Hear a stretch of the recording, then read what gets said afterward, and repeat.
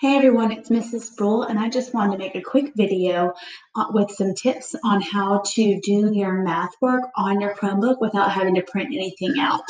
When you do your work for tomorrow and you go to Google Classroom and you click on the math activity for today, this should pop up.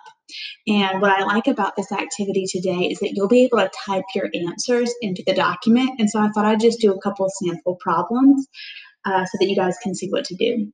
So as you can see, they have find the total number of stars in each row, write the multiplication equation. Well, when they say row, they mean like this whole section. So they already did this one for us. So how many circles do I see? I see 1, 2, 3, 4. How many stars are in each circle? So just one of those circles, I see 1, 2, 3. They've already answered that. And then how many stars altogether? Well, they're going to have me write the number of circles, 1, 2, 3, 4, times the number in each circle, 1, 2, 3, and then count them all up, you'll get 12. Now, instead of having to write this out or print it out or put on a piece of paper, a copy should be made for you as you click on it. And what you'll want to do is to go on to the next one. It says how many circles. I'm going to count them up. 1, 2, 3, 4, 5. I actually can just click in here and type the number 5. How many stars are in each circle? 1, 2, 3, 4. And I can just click 4, and now I'm going to click in this box. I know that it's 5 circles times 4 in each circle, and I could count by 5 on 4 fingers, 5, 10, 15, 20, or I could count the number of stars that I see in this whole box, which would be 20. And so you're going to do that for the rest of this page. Now, the next page is a chart, and we're wanting to be focusing on the patterns. But before we do that, we want to make sure we fill out each row.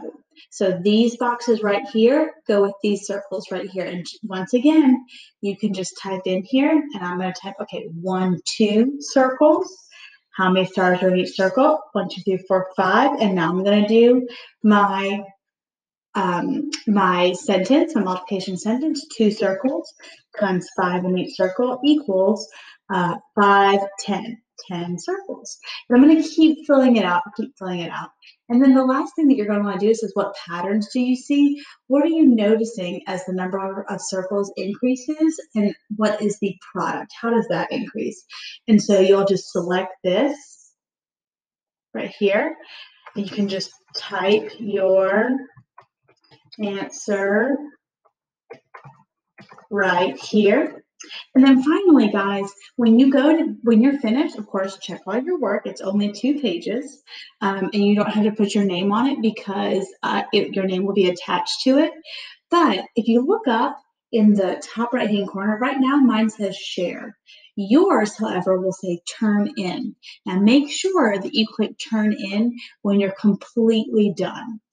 So just to review, this is your math work for tomorrow, Tuesday, April 7th. So you might be looking at this on April 7th. So it could be today's work. It's day 4.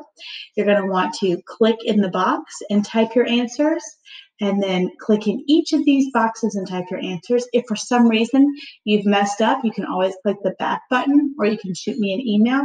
And when you're finished and you've typed your answers to the pattern that you see, instead of clicking share, it should say turn in. Can't wait to see all your work, and I hope that this is a simpler task where you can show off your learning.